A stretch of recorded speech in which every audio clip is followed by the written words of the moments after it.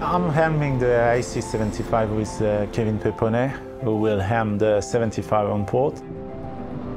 You have to trust the second helm because he's got your blind angle.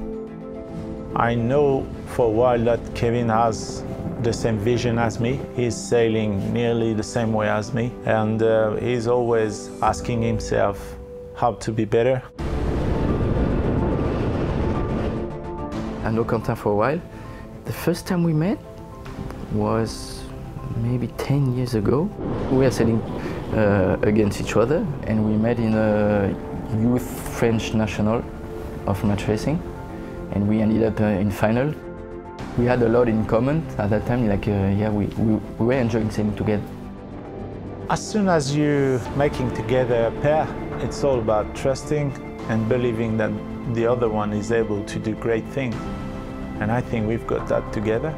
We know that Kevin or me can achieve great start, can win the biggest event in our sport, and that's all you need. Kevin is a great human. He's always smiling. He's also the godfather of my kid.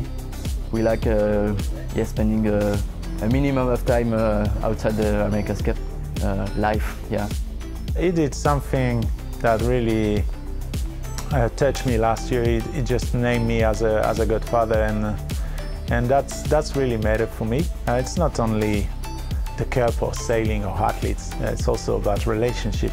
I truly believe that the human relationship, you will remind this your whole life. At the very end is if you have great friends, your life is way better. So that's Kevin. I think he's a very good human, as I said.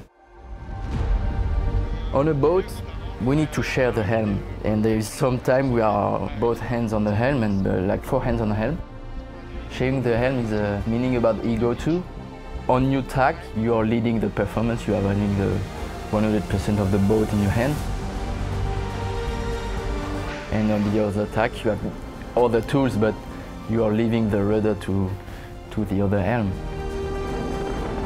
I've always been really impressed how Kevin is able to be really focused on what are the essentials or what really matters for winning a race as soon as the pressure is really high. And at the end, when it really matters to perform or to win a race, I'm always sure that we are on the same page and we are just focused on being fast and being first.